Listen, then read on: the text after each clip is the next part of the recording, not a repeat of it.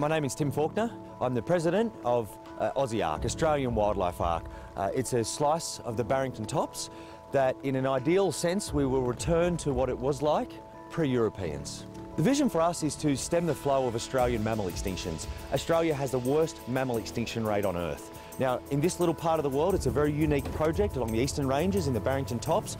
We intend to return the mammal fauna to what it once was. Fences are a very necessary tool for conservation in Australia. We have introduced feral pests, fox, cats, and if they get in with our mammals, we have no mammals. That's why we have the worst extinction rate.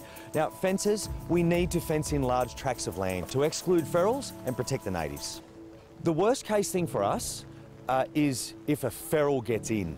We want to keep all our natives on the inside and we don't want to lose them, but the worst thing is one fox can decimate an entire population of an endangered species. This project in the Barringtons is one of the most challenging because of the terrain. It's in mountainous country. A lot of the conservation projects that we see are in flat mallee or desert areas, much easier to fence. So up here it needs to accommodate for that. It means that it's a little more intricate in terms of dealing with rock. It's certainly got a lot of topography and that's all been overcome. The way that it works with the fence is that Waratah has just been wonderful for us in terms of engineering the fence. They know the materials, that's what they do for a business. We've then also been fortunate enough to, through that association, get on to the most wonderful fences. Guys cut from a different mould, and the fence goes in. It's a very long process. Once it's up, we've then got to shoot it out of ferals, and we end up with an area that is just paradise for natives.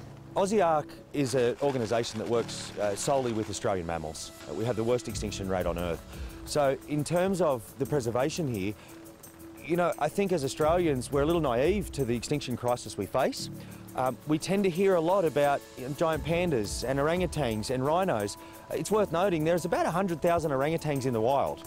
There's 10,000 Tasmanian devils. There's 100,000 orangutans. There's less than 1,000 numbats, northern hairy-nosed wombats, orange-bellied parrots, and the list goes on and on and on.